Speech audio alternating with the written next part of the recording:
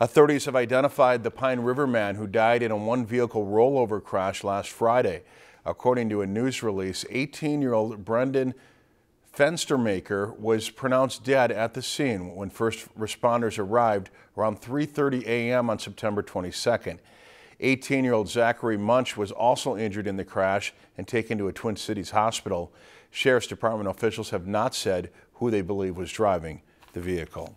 If you've enjoyed this segment of Lakeland News, please consider making a tax-deductible contribution to Lakeland Public Television.